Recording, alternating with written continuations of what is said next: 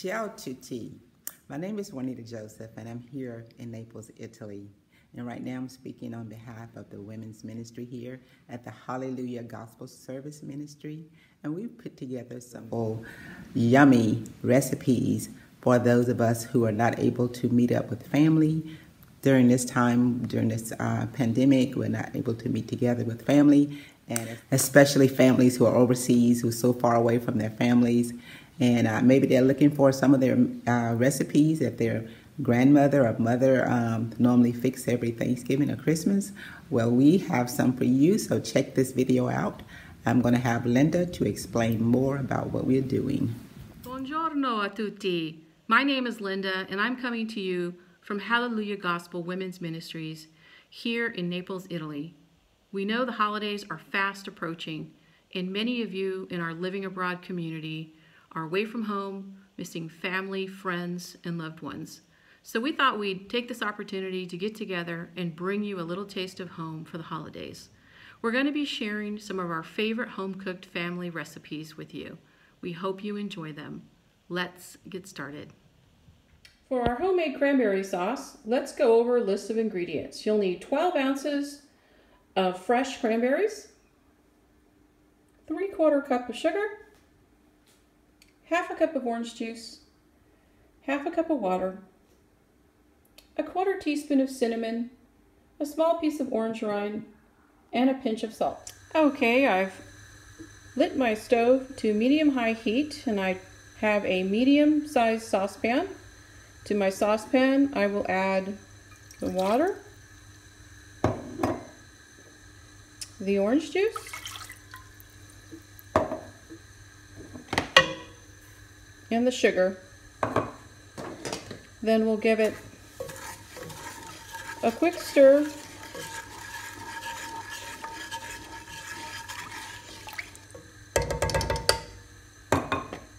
Then we will add cranberries and our remaining ingredients: the cinnamon, the pinch of salt, and the orange rind. And now we're going to let it simmer,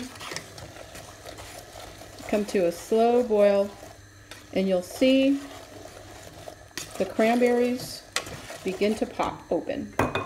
Okay, we've been simmering for about 10 minutes, and now you see that all the cranberries have popped and it has thickened all on its own. And we're done. Now we're going to transfer it to a serving dish to cool off and enjoy. You can either store it in the refrigerator for up to 3 days, or you can let it cool off and serve it right away. Voila, folks. The cranberry sauce is set and cooled and garnished and ready for table. Enjoy.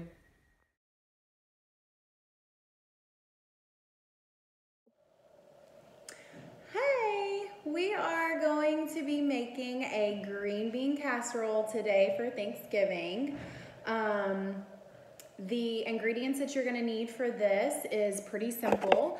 It's just going to be 2 cans of green beans, drained, 1 can of your condensed cream of mushroom, 1 can, and this is considered a can, of the French fried onions, and this is 6 ounces. And then you're going to do 1 cup of shredded cheddar cheese.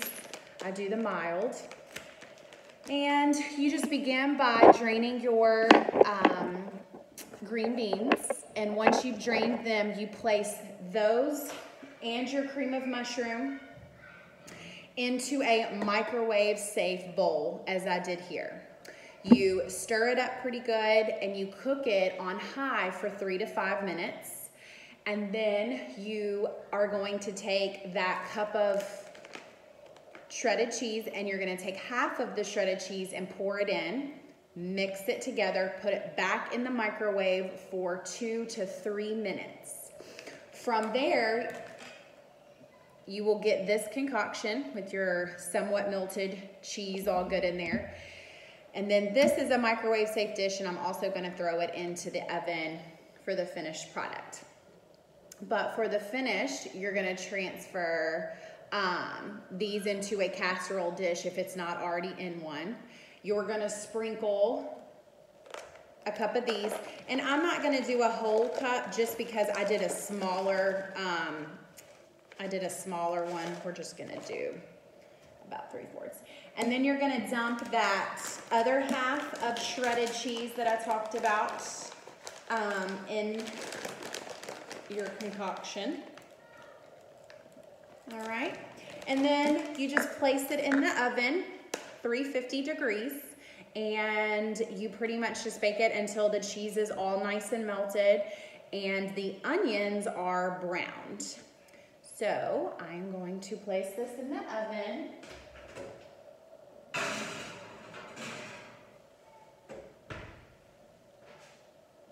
All right, and I also added in the beginning, you can do salt and pepper just to taste, so no particular measurement, just kind of sprinkle it in there when you get it out of the microwave and mix it up. But that is your very simple, very easy green bean casserole for Thanksgiving. Thanks. For this recipe, we're making the broccoli cauliflower salad, and I'm using the recipe from one of the cookbooks that one of my churches put together, that we put together back in 2006 from the Lord's Table. So this is one of my old recipes. I may have changed a few ingredients, but this is the recipe book I'm going to be using, and you will get the recipe for this broccoli cauliflower salad. And these are the ingredients that we're going to be using here. And of course, we're going to use the broccoli. I'll let you know how many cups or whatever in a few minutes. And cauliflower, we're going to use cauliflower. We're going to use celery, red onion. And in this salad, I use cranberries or either raisins. So, and it's not in the recipe, but I will add it to the recipe. Cranberries, and you can use either the white vinegar, distilled vinegar, or you can use the apple cider vinegar. I normally use the apple cider vinegar. And also for a little flavor, you can put in the cheese. This is vegan cheese and maple syrup. All the recipes you find for the broccoli cauliflower salad is going to ask for white sugar, but I normally use a little maple syrup for the sweetness. And also I use mayo and vegan mayo. And also I add a few nuts in there. I'll put either pecan pieces, or I'll use walnut. So make it a little more crunchier. Okay, now that we have everything all chopped up here, we got the broccoli, the cauliflower, and the onions and celery all chopped up. And so what we did here, as far as how much we put in the salad, is 2 cups of broccoli, 2 cups of cauliflower. Let's see, this is a 1/4 cup of red onions, that's a 1/3 cup of celery, but you can put how much you want to put in, depending on how much onion you like. But I don't like a lot of onions in my salad. And there's a 1/2 cup of grated cheese, and then we got a 1/2 cup of nuts. Most people put one whole cup, and some people put bacon, but I just went and put I told you earlier, raisin or cranberries. So it's like about a 1/3 cup of cranberries. And this is a mixture here of this. If you're going to put sugar, vinegar, and mayonnaise. So this is like a 1/2 cup of mayonnaise. Let's see, I only put like 2 tablespoons, if that much, of maple syrup, and about I think it was like 1/4 cup of vinegar. And you mix this together. Okay, first you're going to put all the other ingredients in before you put the wet ingredients. This in together. Mix it in together, all together. Okay, then we should mix that. This is always a family's favorite here. Probably need a bigger bowl, but I'll see if this will work. Okay, then you pour in the wet ingredients, which I probably need more, but if that's the case, I'll add more mixture.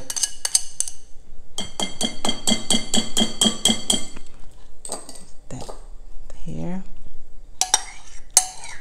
And you probably will find that you may need more wet ingredients. Then you mix it together, depending on how wet you want it. And I must say that if you, when you make this salad, if you leave it in the fridge, it's, you know, vegetables has a lot of water, so you will notice that it's gonna, you'll start having more water. It's gonna be more. It's gonna liquefy more. You have more liquids as it sits. But after you make it, this is, you see that how it's coming together.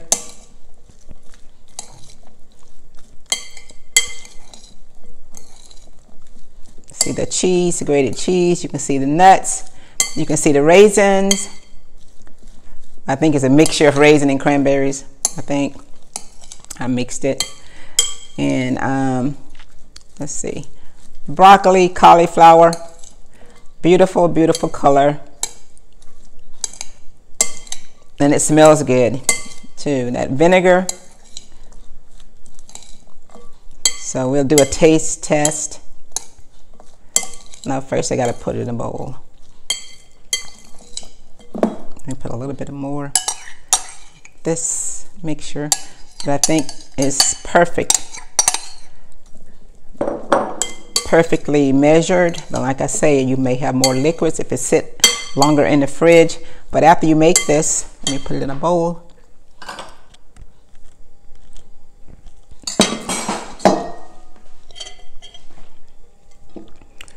Put it in your serving bowl.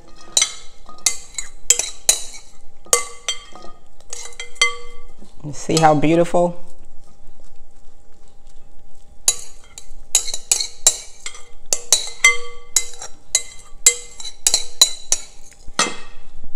So I will let my photographer taste it in a little bit, and he can give you an okay how it turns out, but I'm going to taste it myself as well. But this is it. Let's see. My towel. But this is it, the broccoli cauliflower salad. And I'm ready to taste it. I know it's yummy. It always turns out pretty good. So this is it. I hope you try it. That's it. Okay, the next recipe, we are going to use the same cookbook. It's going to be, we're going to be making the sweet potato casserole. And these are all the ingredients that we're going to be using for the sweet potato casserole. Oops. Right there. Okay, of course, we're going to need the sweet potatoes.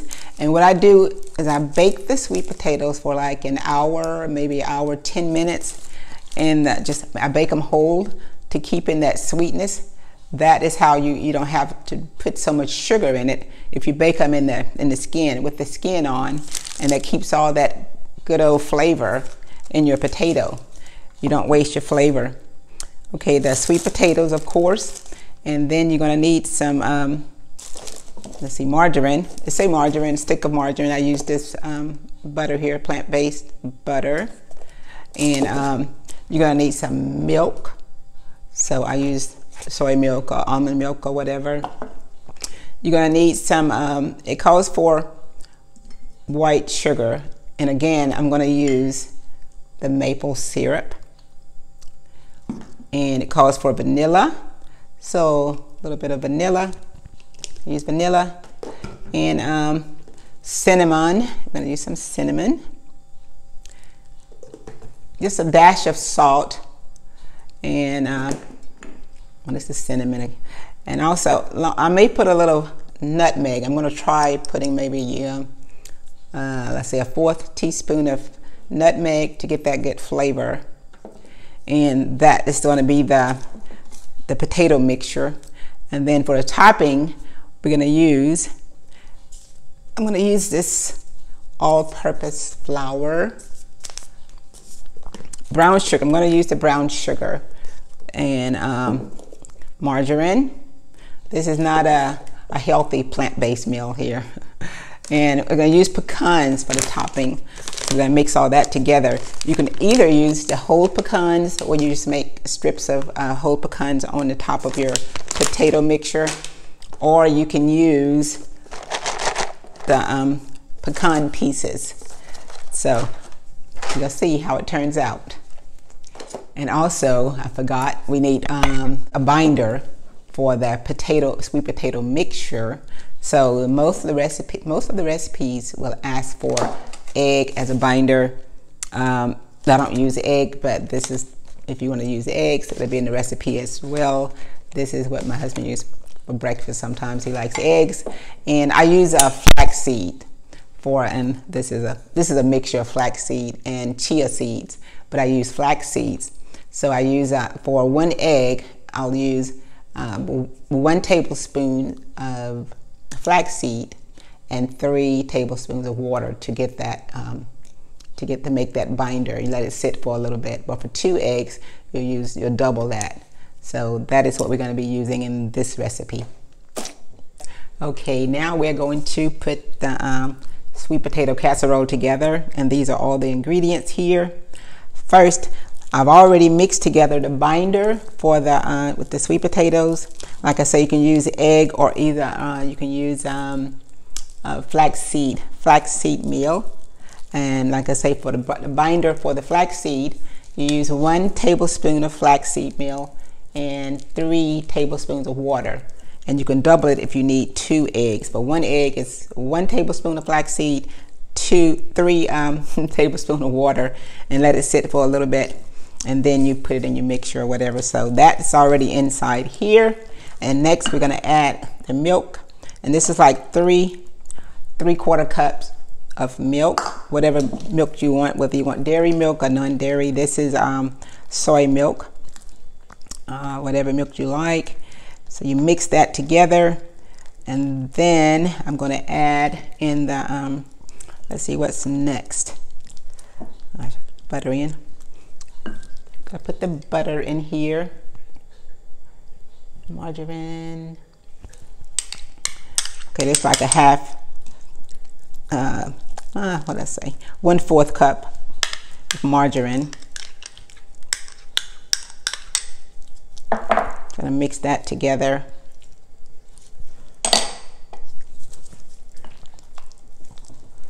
Just fold it in.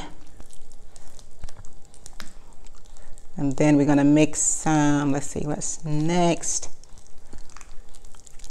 Well, I probably should have put the, I do like a lot of cinnamon. So I'm gonna put like a tablespoon almost of cinnamon, because I like it. I like cinnamon.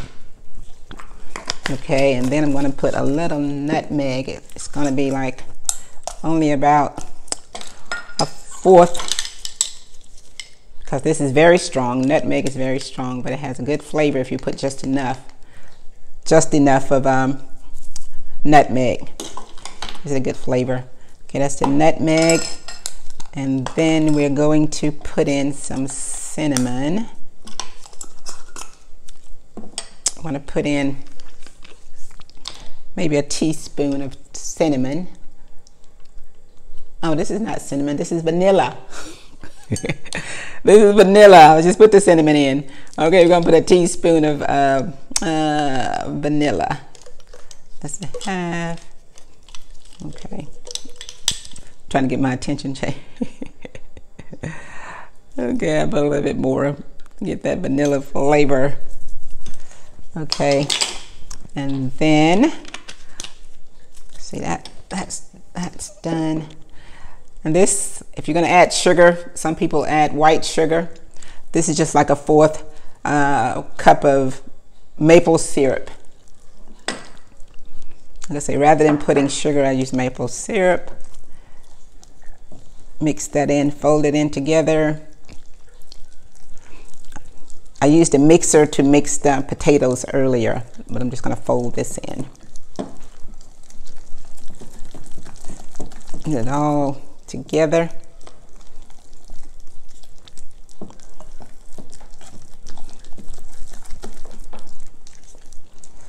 Smelling that cinnamon.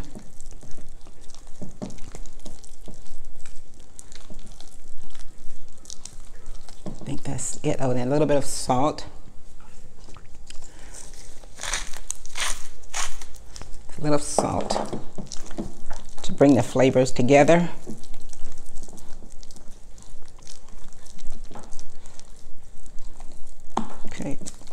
Okay. That's the mixture there. Well, I guess I can leave this in here.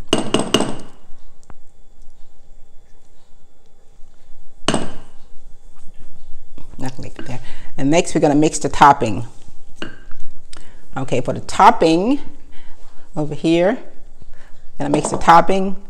And okay, we start off with the butter. I don't like to use a lot of butter, which is that probably is a lot. The butter and pecans. I did a whole cup of pecans because this is probably going to be pretty big. Pecans, and then you add your flour. Oops. And brown sugar. So now I'm going to move over here and get the brown sugar. A half cup of brown sugar. So you're going to mix it all together. Like I say, I put the gloves on for that reason. You could use a spoon or you can use your hands. This is the topping.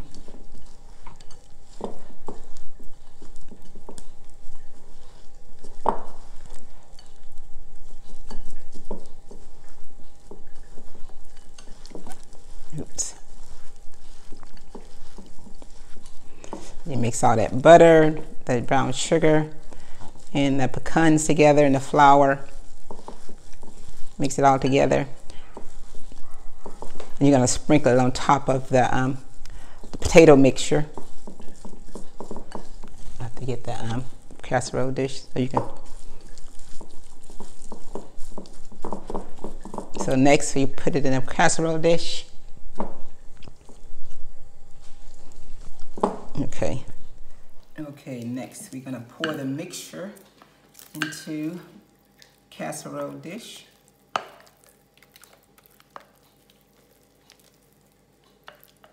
This 9 by 13.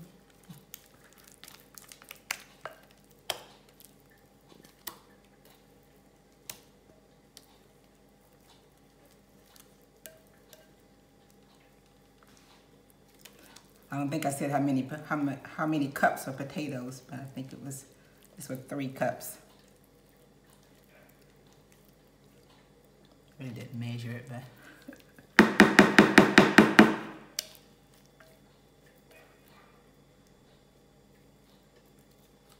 And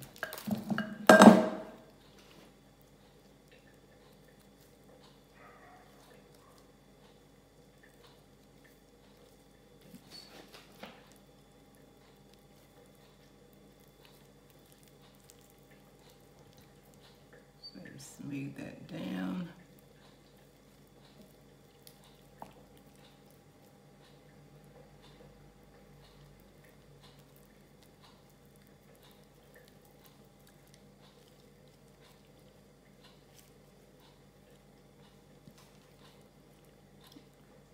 And like I always tell my guests,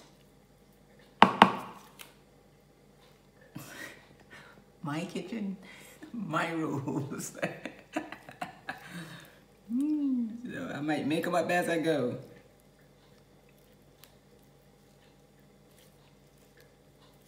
Did you see that? Okay, and then we're gonna put our topping on. Keep throwing my towel away.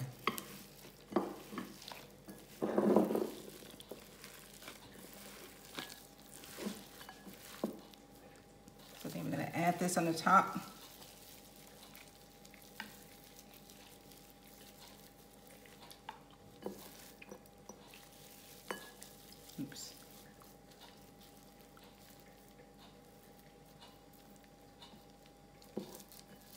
Boy, I'm acting like a real cook here. You would think I was a real cook. Sanjay? Yeah, man. Anyway, it's gonna spread all over once it bakes in the oven.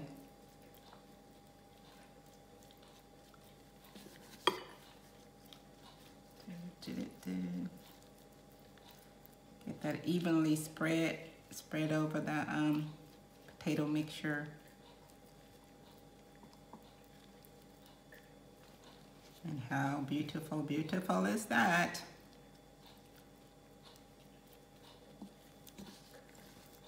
Get every little crumb.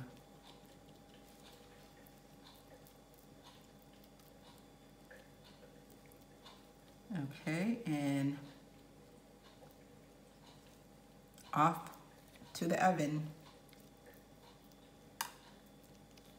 And you put it in the oven for 30 minutes to maybe 40 minutes, 350 degrees, and it should be ready.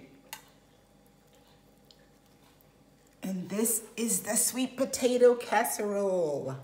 And this is another family favorite.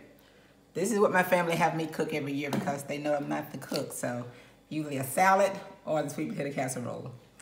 And that is all, but since we're not gonna be home with family this year, this is for my family in Mississippi, Texas, Florida, and everywhere else, Chicago.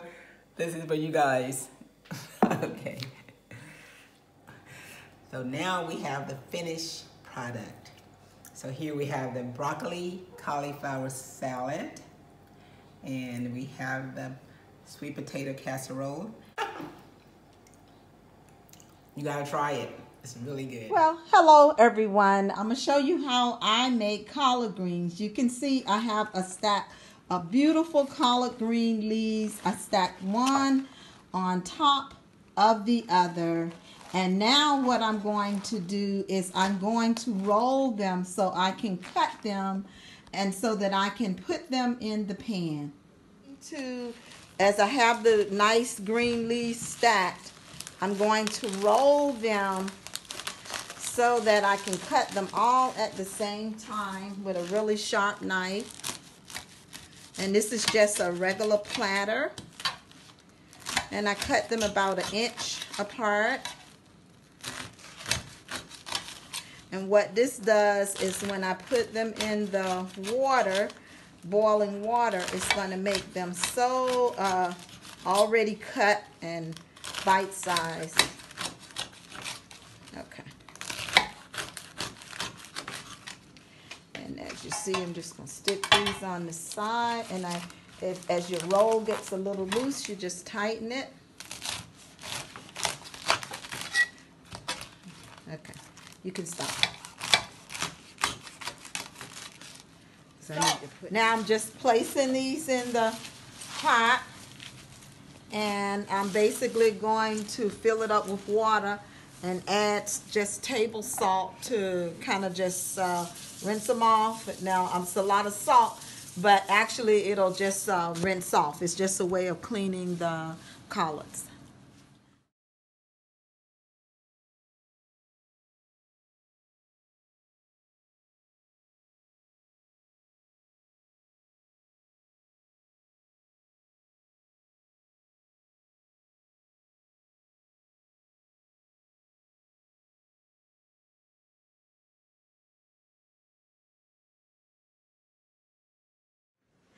Hello, my name is Pam, and today I'm going to be showing you how to make Virginia candied yams.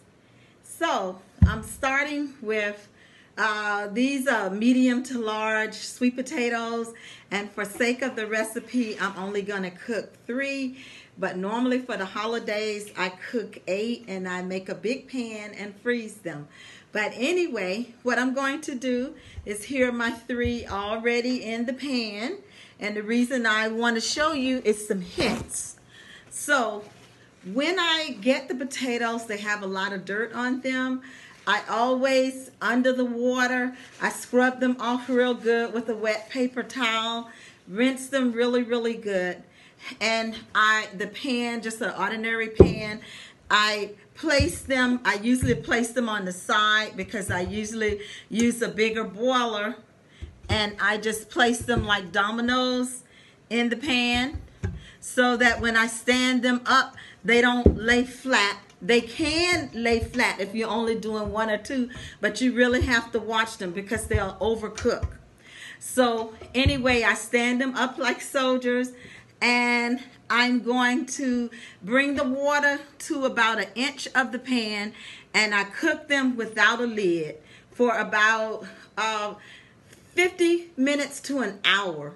And I will be back and tell you the hint. Oh, one thing, you want to make sure, absolutely sure, that you use a regular fork and pierce the skin. If the fork goes in without resistance, they are time to take out.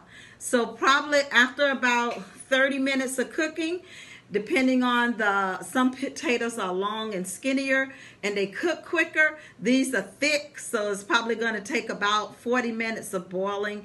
And I'll stick the fork in. When I can stick it in, I don't want these mushy, so you don't want them where you can squeeze the potato and it's still, it's so soft. No, you still want it to have some tautness to it. So when you peel it, once the skin will start to be loose around the cooked potato, and we call them jackets, and you will take a knife or a fork and you can split the skin and just pull it right off. I will show you how to do that in the next section of the video. But right now I'm just boiling them for about 40 minutes to an hour, depending on how many potatoes you have.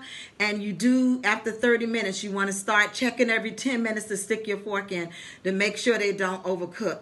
It's better for them to undercook than to overcook, because you cannot make your candy yams with mush. So anyway, let me put these on the stove and I'll see you guys shortly. Okay, so this is part 2. I don't know if you can see the yams are smoking. Basically, I have boiled them for about 50 minutes. And so what I call the jackets or the skins, I'm going to take a sharp knife, or you can use a fork, and I'm going to cut off the ends. So, like that. Just the tip. And do the same thing on the other side.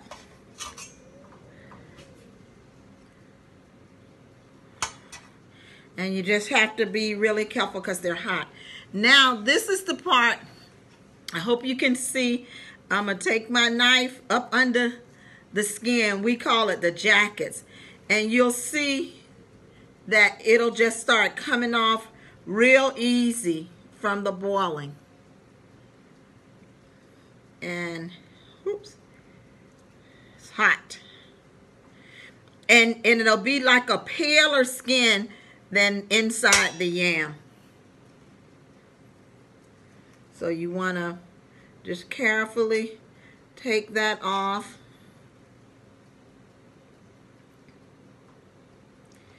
Okay, and once you get it from one side, you just turn it. And it's hot. And the skin comes off in one big piece. That's just my timer. 1 hour.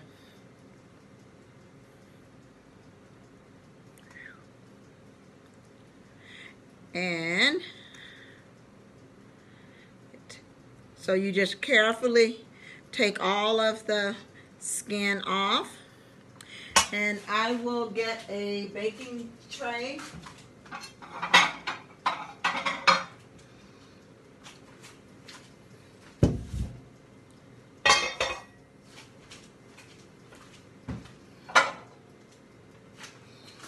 Just a baking tray. I'm just going to sit them in, what I'm going to cook them in. You can use metal or you can use glass. It doesn't matter. Both cook well. And if you don't own like a baking dish, you can buy those aluminum pans, but definitely double them, because You don't want the juices to, once you try to take it out the pan, it'll spill. So I've completely, it's almost too hot to hold. The reason you want to take them out when they're hot, because it makes it really easy to take off the skins. So, whoops, I'm just gonna, you can see it's completely just the bright orange yam skin. And I take all this extra skin that came off the potato and the ends, I just put it in a bag to put it in the trash. So let me get a bag for the trash. Oh, I'll get it after. Okay. So now let me peel the other one. So you can see the skin. So I'm just basically taking the knife up under, and you see how easy the skins will come off. Okay.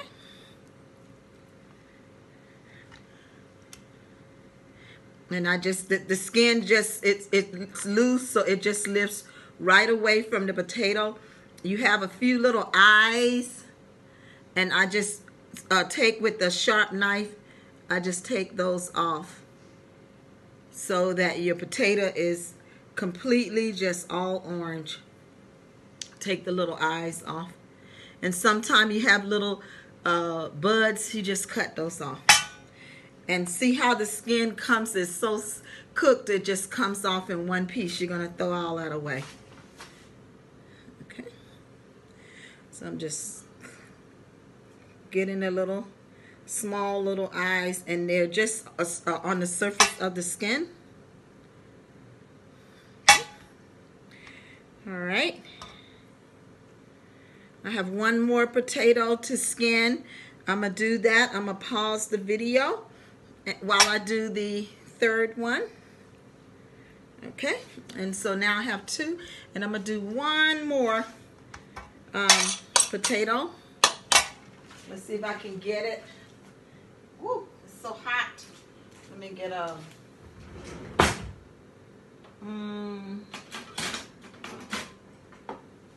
sometimes I use a big spoon to lift it up out of the water so that it doesn't burn you, because you do want to get them while it's hot. So I take the spoon to support underneath of the big potato. Woo! And just, now I'm done. And I'm going to cut this last one, and then I'm going to show you how I season to taste. So once again, I cut off the end with a sharp knife on both ends. And it will burn the tips of your fingers, so you have to take your time to lift up underneath. And it just comes right off. Okay. Okay. Okay, I'm back. This is the last step before they go into the oven. So I'm going to share with you these two first. I spread them out. You will need a sharp knife to make your little silver dollars. Oh yeah, it's working. Okay, so sometimes you will get these little sprouts on the potato. You just gently pull them out so they don't take much of your potato. You don't want that. And I just double check to make sure there's no skin on the potato, because you don't want to have your sweet potatoes baked and you have extra skin on there. So they're pretty clean. So let me rinse my hands off real quick. Okay. So what I'm going to do now is slice the potato. So I do about a half of a inch, and that's what makes the silver dollar appearance. About half-inch slices.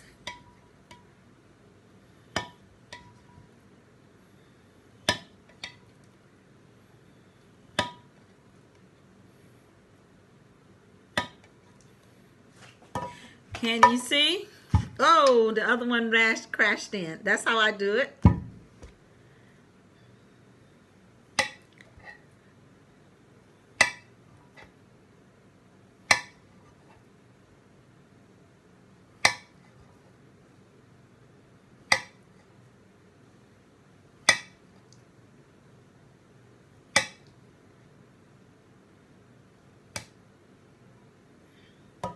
Okay, and I have a third potato. I wanted to show you this third potato has, the reason that this is on the end, sometimes your potatoes are sticking a little bit out the water, and since you want all the cooked pieces to be consistent, I will cut that off because it didn't quite cook. So I'm just gonna toss that, and on the other end, because you want it to, and this was the end. I didn't cut it quite deep enough because you can see that some of the end is not quite smooth. So I'm just gonna cut that off. So when you buy your potatoes for the holidays, you should have one extra so that you can throw away the ends and you still have enough for a full dish. So I've checked this one now to make sure that there's no skin. There's no extra skin. So now I'm gonna do the same thing for this one. All of my potatoes are about 1/2 inch.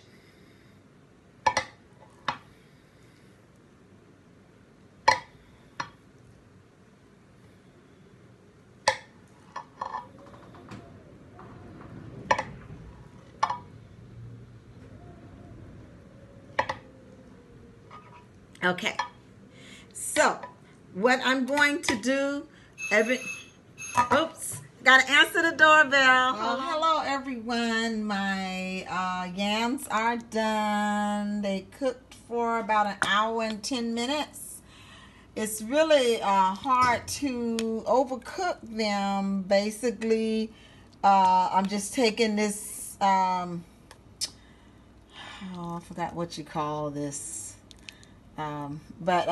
Anyway, I'm basically sucking up the melted butter, sugar, cinnamon, nutmeg over top, kind of like just basting the yams with the syrup mixture, and that's it. Thank you very much. Enjoy. Hi, I'm Carolita Henry, and today I'm going to be teaching you all how I make my macaroni and cheese. So let me show you my ingredient list. So I have them arranged in the order that I will proceed in putting this product together. So the first thing we're going to need is macaroni noodles, and I like to put oil, olive oil, and salt inside of my water to give my noodles a nice flavor, because as they cook they will absorb that salt, and it gives your noodles a nice little flavor so that they're not really bland. Then we're going to move on to making a roux, and it's going to be equal parts butter and flour. Okay, I opted to go with salted butter, and that's your decision whether you want to use salted or unsalted. Then we'll move, once we get that roux made, we're going to move towards putting the cheese and butter into that roux and making our cheese sauce. And then from there we'll add a little bit of mustard to your liking. If you want, you can omit that. I like it because it gives it a nice little kick. And then of course you're going to add salt and pepper to your desired taste. And then I always like to put a breadcrumb mixture on the top of my mac and cheese, so once it's baking it can have a nice little crust on the top. So that's the ingredient list, and we will move on to the next step. Now we're going to make our roux, and we're going to do equal parts of butter and flour, and it all just depends on how much you're planning on preparing, how many servings you're going to prepare. So we're going to get this melted. Now we're going to add our flour, and then we're just stir it in there until it gets to the color of your liking. I'm going to kind of cook that flour out, and the darker it is, the more nuttier the flavor is going to be, but you don't want it to be too dark because then you're going to burn it. And I like it in the way it looks right there. Now I'm going to add some milk to that roux, and I like to have a whisk nearby, but first I'm just going to get all that. There you go. And then just let it do its thing. Yeah, it's starting to come together there. Your heat, make sure your heat is on low, or you could even turn it off, because the pan is still going to be warm. And see, there we go, a nice, pretty, non-lumpy roux here. And then of course we're going to add more milk. So now the roux has thickened up nicely, and this is the consistency that I would like my cheese sauce to be at. So I'm going to start adding the cheese. Alright, now the cheese is in there, and you just stir it up and stir it in there until that cheese melts. And just like that. Now I'm going to add in a little bit of mustard, and then the salt and the pepper. And you're going to want to add that to your taste. Alright, now I've added in the mustard, salt, and the pepper to my desired taste. That's the consistency of the cheese sauce. And now we're going to move on to the next step. Really easy. We're going to put in our noodles when the water is nice and hot, boiling just like so.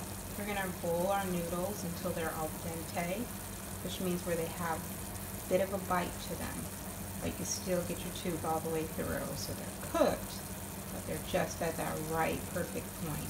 Alright, we added our noodles in there. Just going to stir them around so they don't stick together, and then let the water do its thing. Alright, so now our noodles are done, and our cheese sauce is ready. So we're just going to pour it and mix it together. Alright, it's mixed together nicely. Now for your crust for the top, we're going to melt butter, then add some breadcrumbs to it, and then just sprinkle it on the top. As you can see, I've added the breadcrumbs to the top, and then we're going to let it bake until it gets nice and brown, golden brown, and beautiful. And here's our finished product. Bon appetito! Hello, I'm Casserole Henry, and I'm going to be showing you how to make Polish Kolaczki cookies. They're perfect for the holidays. So step one is going to be deciding what we're going to use as a filling. And I'm going to use an apricot jam filling. And so we're going to make some apricot jam. And you're going to need these 3 items in order to make that product. So I'm using some dried apricots, and I used about 5 bags because of the amount of cookies that I'm going to be making. And I just took some water, put it in a bowl, and soaked it overnight. Now we have this. So here are our apricots that have been soaking overnight. We're going to add more water to this. We're going to cover it. Then we're going to let it boil for about 25 minutes. And then we're going to add some sugar. Voila. So while we're waiting on our apricot jam, and we're going to start working on our dough. So we're going to need 3 cups of flour, 1.5 cups of room temperature butter, salted or unsalted, it's your choice, and room temperature cream cheese. Philadelphia cream cheese is my favorite. And that's all you're gonna need for the dough. Now we put all our butter, 3 sticks, in there. We're gonna let that blend up nicely. And that was easy because it was at room temp. We've got our cream cheese in there, and we're going to let those combine together. And again, because it was at room temp, it's gonna move fast with this process. Now we're gonna add our flour, 1 cup at a time, nice and slowly.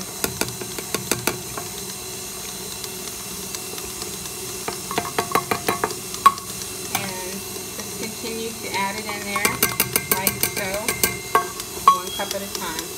And now I can see that the dough looks really good. All the ingredients have combined.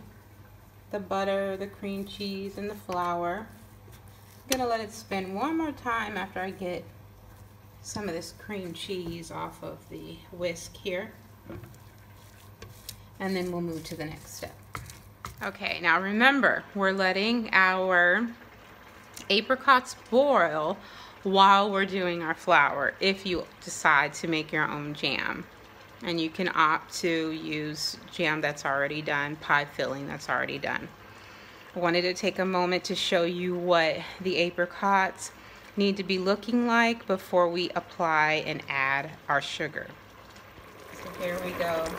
Our apricots are boiling nicely.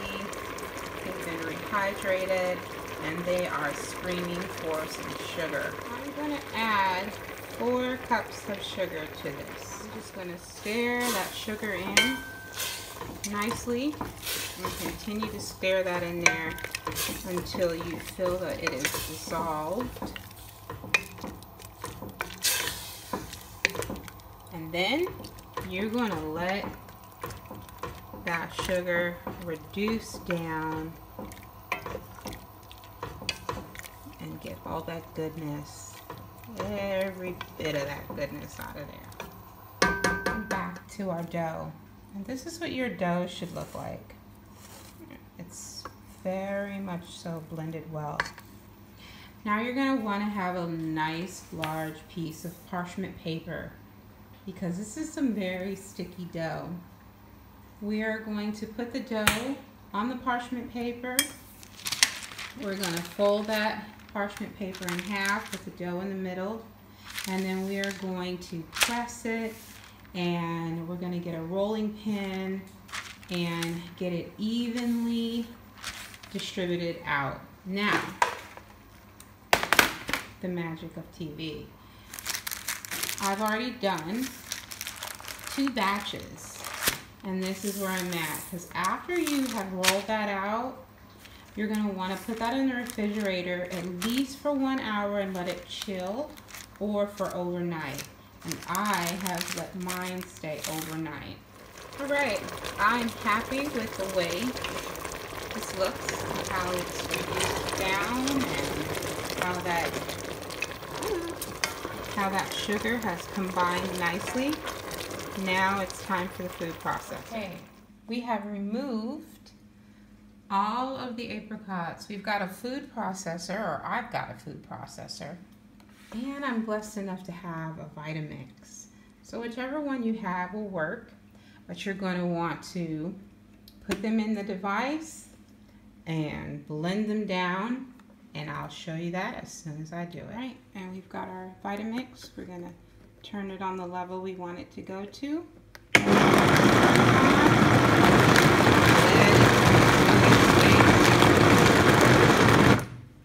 And that looks good.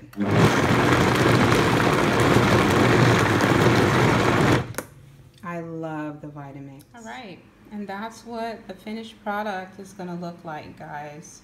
This is perfect. It's nice and thick, are the cookies, and this will allow the jam to hold nicely when it's baking.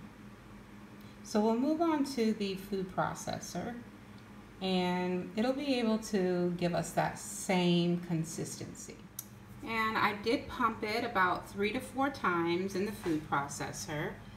And there we go.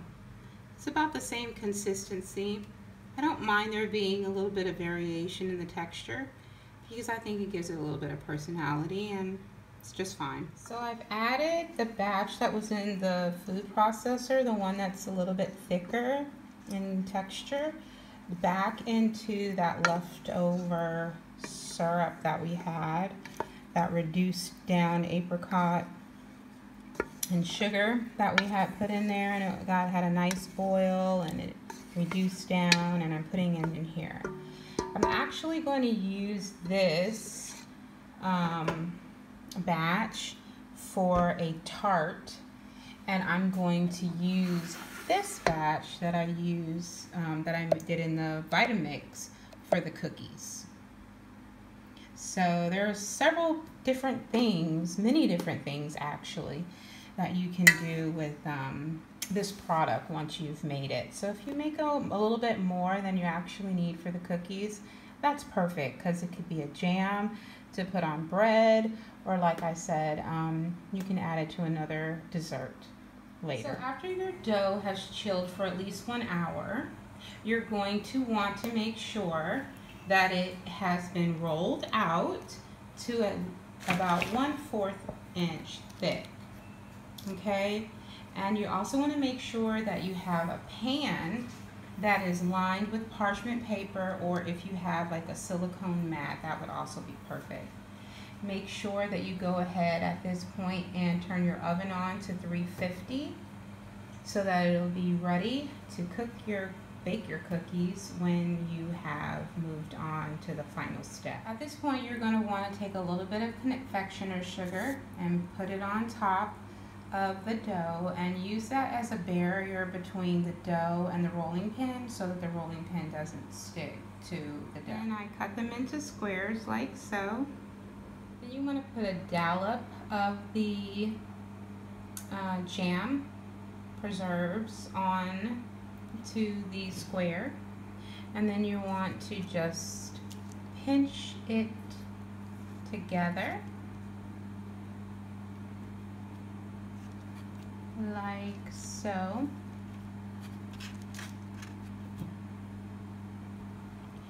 And when you're done, you'll place it in the oven. And here we have our finished product.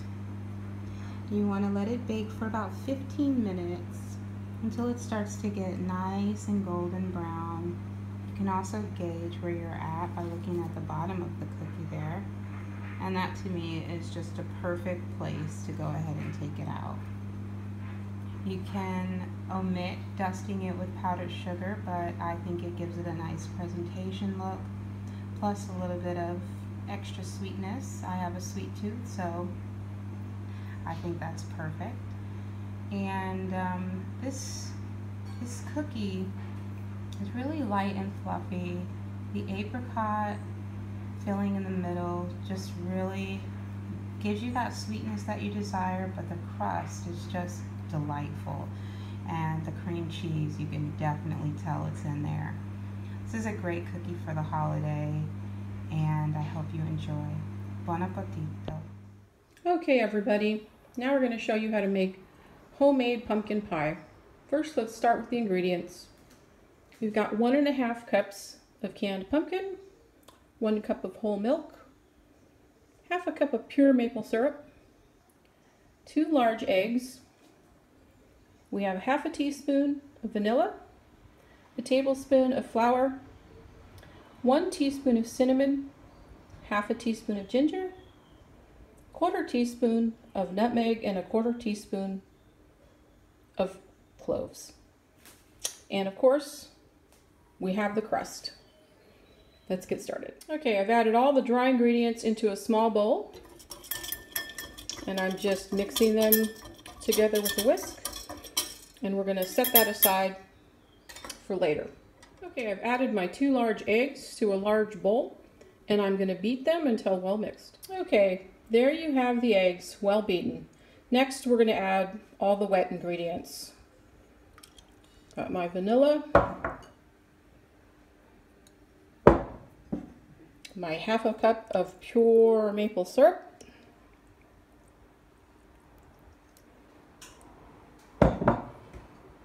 And the pumpkin.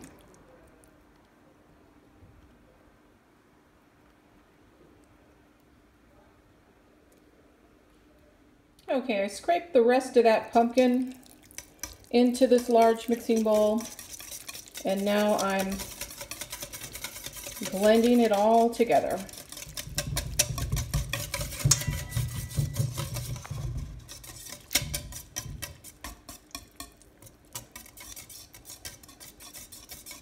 And now we're going to add the milk in gradually, little by little.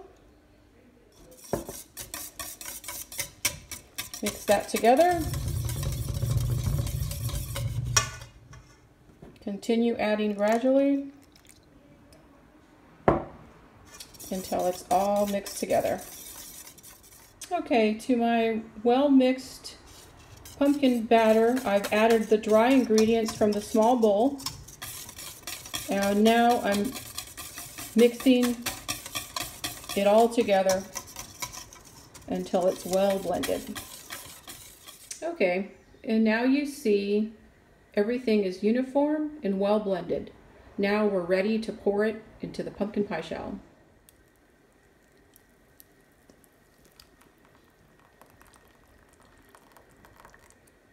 Okay, we've got all the pumpkin pie batter into the uncooked pie crust. And now we're ready to pop it into a 350-degree preheated oven for approximately 55 to 60 minutes. You'll want to wait until a butter knife inserted into the middle comes out clean. See you soon. Okay, everybody, I just pulled out my pumpkin pie from the oven, and it smells delicious. A thing of beauty. Enjoy.